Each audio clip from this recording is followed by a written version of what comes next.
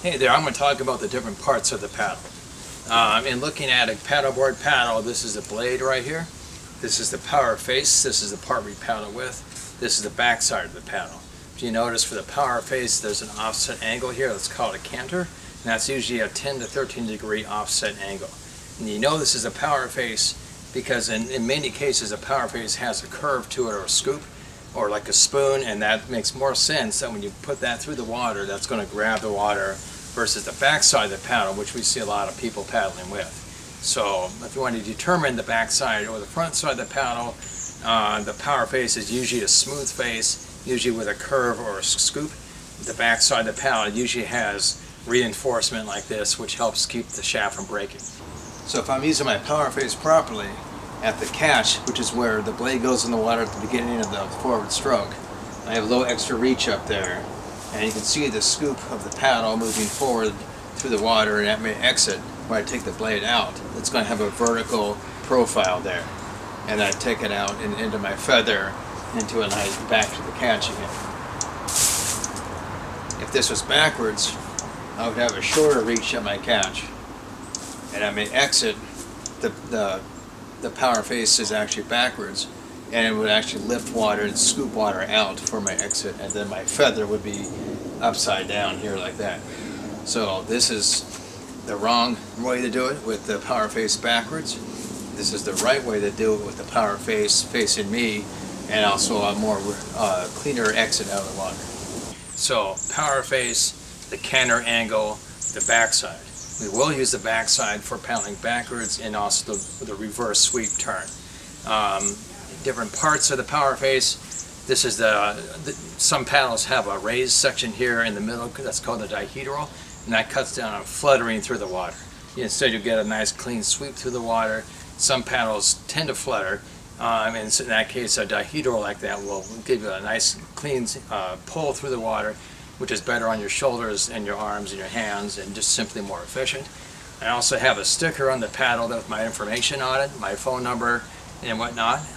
You probably don't have a sticker, so just get a permanent pen and always write your name and your phone number and all your gear, your boards, etc. It's very commonly that things can either be stolen or you just leave it somewhere. So that's a great deal to have there.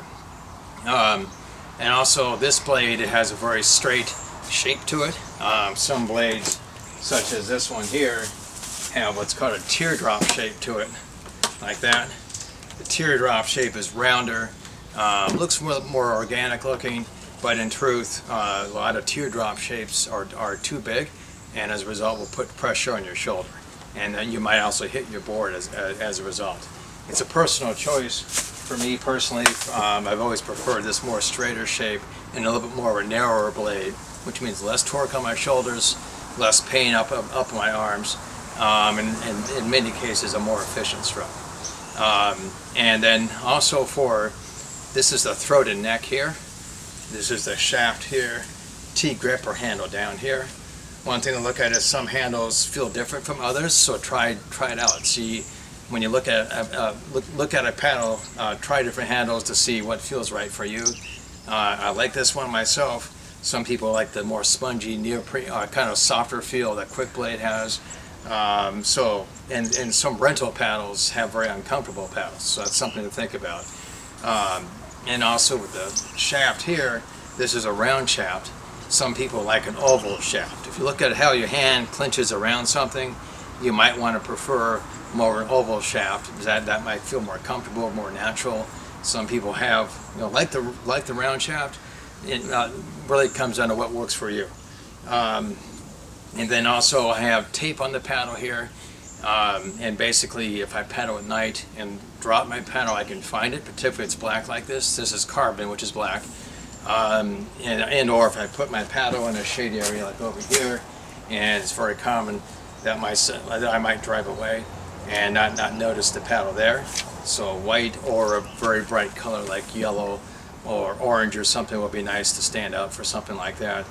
I also have reflective tape down here for long distance touring in open water dealing with boats, and I also have reflective tape on the back of the blade here as well.